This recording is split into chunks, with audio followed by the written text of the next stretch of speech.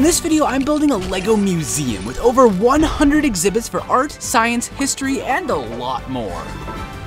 For our first exhibit, we gotta build the museum's curator. This is Harriet, a former art student who inherited this place from her dad. She doesn't know the first thing about running a museum, and I have no clue how to build one either, especially with the limited space we have. This is my Lego city called 24ville, and this is where our museum is supposed to go. But with the train track running through the middle, we really only have this corner to work with. I couldn't figure out how to build the front wall at this weird angle, so let's just start with the back wall, which is 2 bricks thick to avoid having the inner side look super ugly. I used studs on the side bricks to attach all these paintings to the wall for our first proper exhibit, which already takes up most of the museum. So here's the thing, I want each exhibit to be pretty big, but there just isn't enough room to fit them all in here at once. So I'm gonna make them modular so we can rotate through all 100 individually, and then combine parts from each of them at the end to make one ultimate exhibit. Harriet had a few of these ready to go that her dad left behind in storage, like a textiles exhibit, this creepy spider exhibit, and a wax figure exhibit that literally no one is gonna guess the theme of. Oh, Abraham Lincoln melted. Oops. She tried making her own exhibit using what she learned at art school, but it did not go well, and all the museum critics hated it. If she was gonna get to 100 and not go out of business, she needed to call in the experts.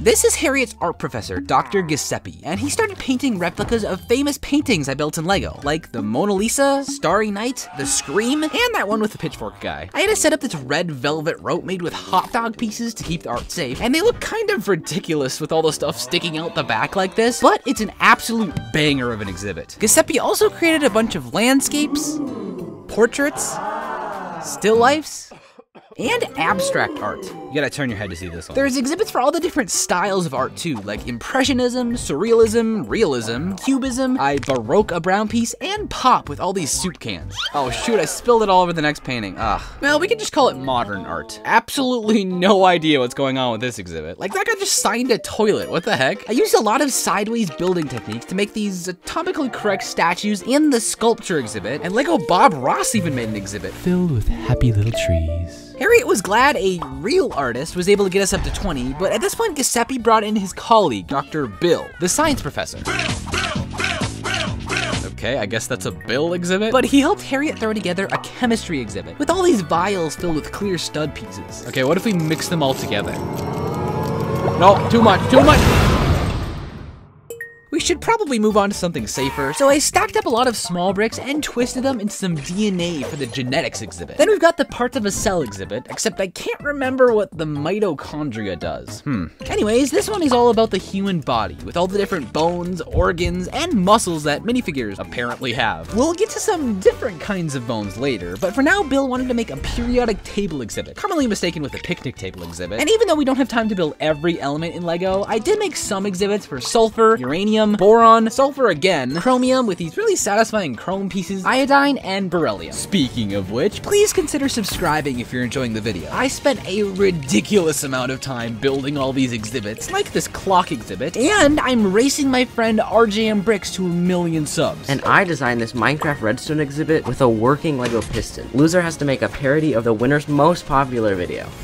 But before Harriet is able to unveil her dad's greatest treasure in the final exhibit, we have to speedrun through a few more fun science ones, like an exhibit for the phases of the moon, magnetism, the 3 states of matter, the 4 different seasons. You want to build a snowman? And an electricity exhibit. Wait, that gives me an idea. What about an electronics exhibit? Or a robotics exhibit with all the spark bots? There's too many at this point. But we're halfway there. For transportation exhibits, we've got planes, trains, and automobiles. Even got my man Lightning McQueen. As well as bikes, hot air balloons, and boats as a throwback to my last 100 video.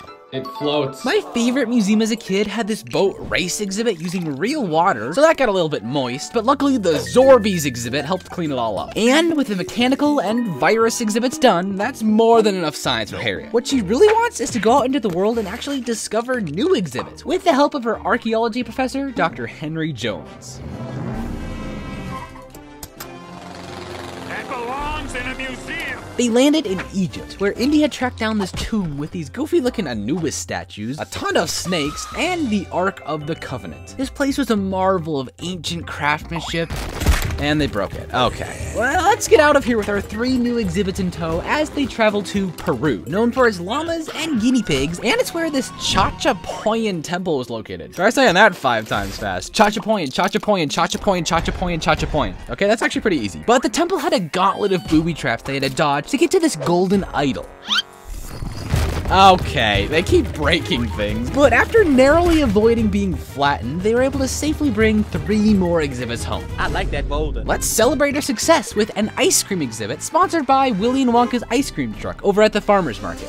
And look at that. Garrett is finally home in the present and was finally reunited with his son. Someone actually made fan art for this exact moment, along with so many other talented artists. I tried to print out and hang up as many as I possibly could, and there was so much we filled up 11 different fan art exhibits with it all. Thank you so much to everyone who sent something in. But because Garrett has plenty of experience traveling through time, he's gonna be perfect to help build the final 20 history exhibits. He even dressed up like the university's history professor, Dr. Peterson, who never actually showed up. But Garrett knew exactly where around the city to excavate for the fossils of a T-Rex skeleton for the paleontology exhibit, as well as Amber, the stone sculpture, a random pair of pants, and Chuck even donated that weird-looking egg he found in the desert.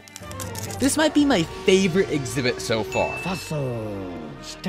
And we can reuse some of the fake plants for a caveman exhibit with these very lifelike wax figures of Diego and company. It's so cool to see these familiar faces again. But for the medieval exhibit, they simulated a floating island, orcs, and a castle in the center. And because just one castle is not enough, let's rebuild a tribute to Castle Crunch as well. It was delicious, by the way. Garrett's most recent adventure in the French Revolution inspired me to build this mini Eiffel Tower, guillotine, and flag for the France exhibit. They even found this French doghouse completely preserved, with an actual dog living inside it. And the time machine certainly came in handy for traveling to additional eras, like ancient Egypt with its pyramids and mummies, ancient China with its Great Wall and dragons, the ancient Mayan civilization with all their golden artifacts, and even ancient Rome. They kept meeting very familiar looking carrot farmers literally every time. I don't know what's going on there. But it looks like the time machine completely ran out of fuel after using it so much. Oops. We're just gonna have to guess what the other periods look like now. Like the Renaissance, featuring Leonardo, Donatello, and those other guys. Or the Wild West, using these bush pieces as tumbleweeds. Or the days when pirates ruled the 7 seas. Or is that the Vikings? I don't remember. And this is what we're going with for the future exhibit. I think we nailed it. Some historical events near and dear to my heart include the founding of America with the Declaration of Independence, the founding of Lego when they actually first made wooden toys like ducks or rocking horses using wooden scraps, and most importantly, the founding of my faith, when Jesus died for me and rose again. Finally, with exhibits showing the history of our first Lego city, 22ville, and of course our second city, 23ville, we only have 1 exhibit remaining. Before we can open up this box and see what Harriet's dad was protecting all this time, we need to actually build the front wall using all sorts of illegal techniques to get this part angled, and slap our roof on top with this cool dome skylight thing and the T-Rex skeleton proudly on display. With the ridiculously cool exterior now all done, I chose one part from every exhibit so far to create this crazy mishmash of